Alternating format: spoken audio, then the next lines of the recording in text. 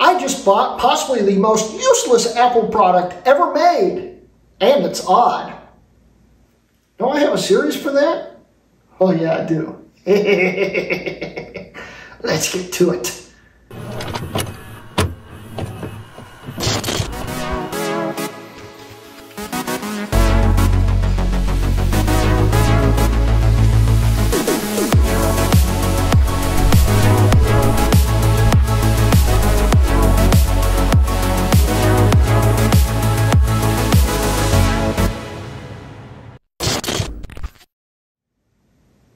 Hello, I'm Greg Hrutkay of Hrutkay Mods, and welcome to episode 3 of season 1 of my Mac Oddware series.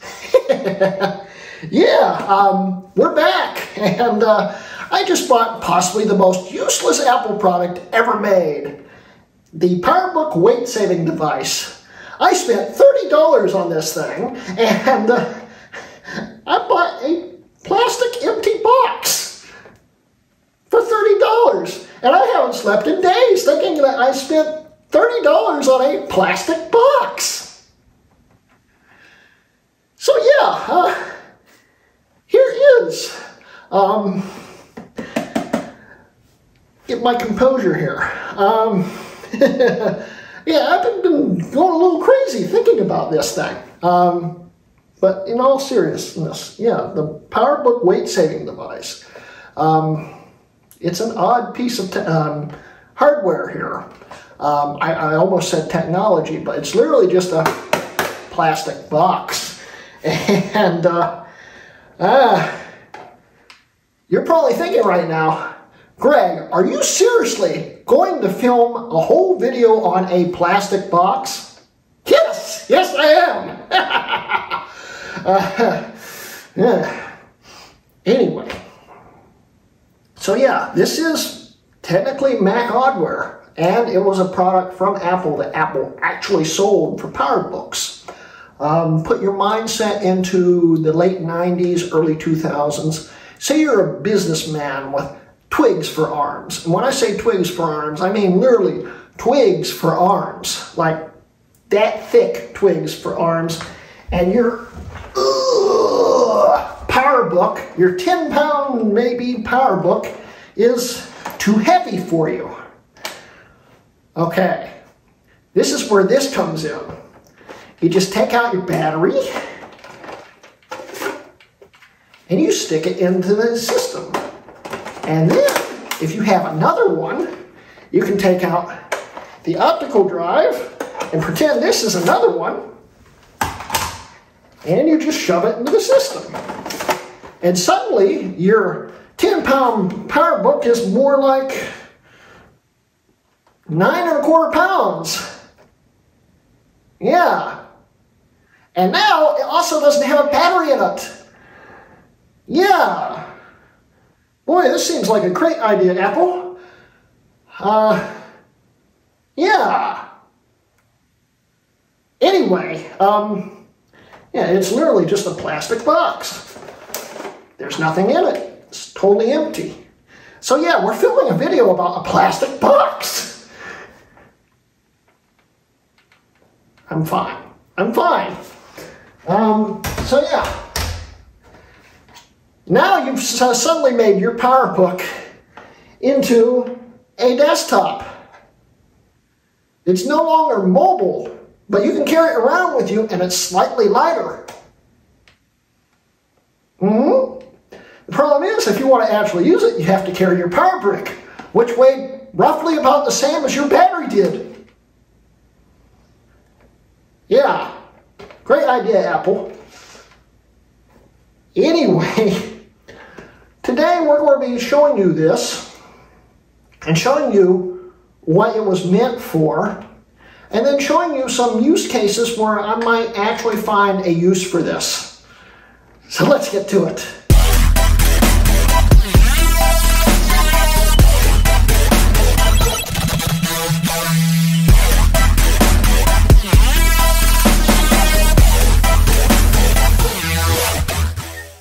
All right, so the PowerBook weight-saving device for use in either expansion bay to reduce overall system weight, dispositif de, I'm not going to even try. This was actually an Apple product, Apple Computer Incorporated, copyright 2000, and here's the part number. This actually existed. Yeah, and it's literally just a plastic box. There's nothing special about it whatsoever.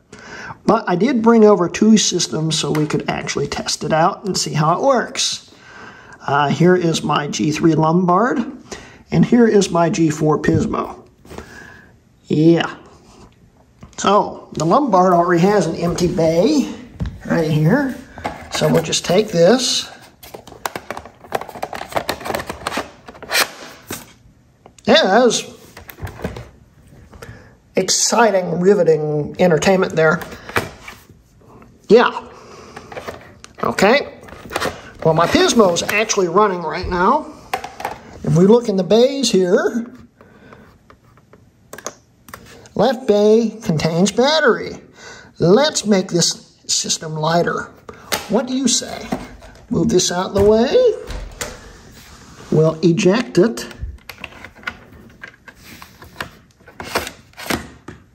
And suddenly, left bay is empty. Well, let's put this in here.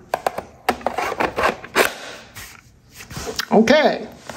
And left bay is still empty. But it's not empty. It's in there.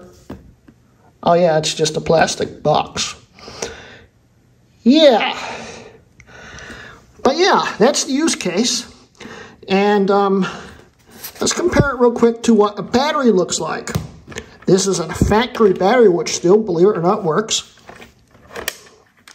It just popped back in. There we go. Battery, not battery. Flimsy piece of crap. Really heavy piece of crap because the battery's finally getting to the point where it's dying. But then again, it's actually still working and holds a charge, as we can see. So I guess not that big of a piece of crap. But yeah, if you compare them, that's what they look like. Riveting, isn't it? So yeah, let's put the battery back in here and we'll unplug the system here, and that wasn't the battery. Yeah, very useful piece of technology here. Well, a very useful plastic box. So what can we use this for?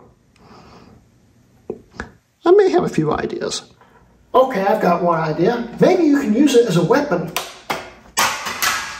It was mildly unpleasant. No, probably not a good weapon. No, it was right in the nose too. Ow. Okay, as long as you aim for the nose, it might hurt a little bit, but no. Okay, maybe you can use it as a really crappy doorstop. Here's the door.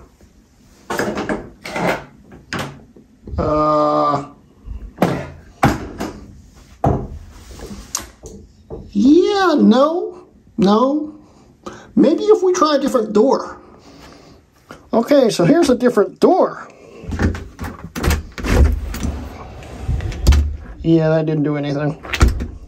Okay, so let's say your camera tripod's got a short leg. I mean, it sort of works. You can fix your short leg with it as long as it doesn't weigh a whole lot, because otherwise it will start flexing. Then again, if you fill it up with cement, it wouldn't be a weight-saving device anymore, but hey, you could use it to prop things up with. You could also probably, if you had enough of them, build a house out of it. You'd also have to fill it up with cement then, probably. But you could probably make it into some kind of makeshift brick. No, probably not a good idea for that either. So what can you use it for? I think I have an idea. Okay, so I did actually come up with one good potential use case for this flimsy, crappy plastic box here. And that is, you can pull it apart. There's actually locking tabs in it. say you want to hide something like your movie money here, okay? You just open it up, put your money in it, like so, and then you just line this up and clip it back together, like so, and then slide it into your vintage notebook, like so, and now you've hidden your money, which actually makes this kind of useful. But it also could be a problem if you have one of those family members that like to throw away old crap. Or, for instance, if your kids ever are looking for your inheritance, they'd probably never find it in here. And now I've got to pry this thing back apart. Okay, I didn't think this through very well. Good thing it's only prop money. So yeah, that's it for today's video, guys. I hope you enjoyed today's video on the PowerBook weight saving device. Yeah, it's an exciting piece of kit here, isn't it? Oh yeah. Oh, I can't get over how exciting it is. But in all seriousness, this actually existed. Apple actually made this. It's odd. It's definitely what I'd consider oddware. It's hardware and it went on a Mac. It's non-functional hardware. It's basically literally just a filler, but it's still technically hardware. And it's mechanical hardware. It goes into something and stays in place until you eject it. So it's oddware. But I hope you guys enjoyed today's video. Enjoyed me showing you what you could use it for. And yeah, you can't use it for a whole lot now, can you? But I hope you at least had fun with this video. It wasn't a super serious video, but I wanted to come back with the Mac Oddware series on something lighter and something I could film pretty quick. And I did film this pretty quick, so I should be able to get this out pretty quick too. But we're going to go back to regular Mac Oddware where we find interesting things, and I actually already have something on the desk. That is why we're not on the desk. That's for episode 4, which is coming soon. So I hope you guys enjoyed today's video. Don't forget, I do now have a Patreon. If you'd like to support me, there'll be a link at the end of the video and also in the description below. And yeah, and don't worry, I wasn't actually going crazy today. That was all acting. But I was getting so convincing, I thought I was going crazy at some point. I'm kidding. Anyway, so yeah, hope you guys enjoyed today's video, and this has been a Hrutkay Mods video. Bye, guys.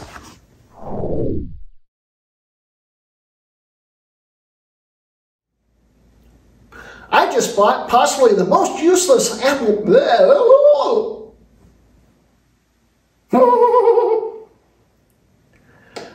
Today's video, we're going to be talking about the PowerBook weight-saving device.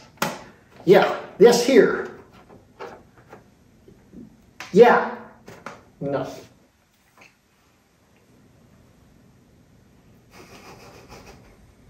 Yeah.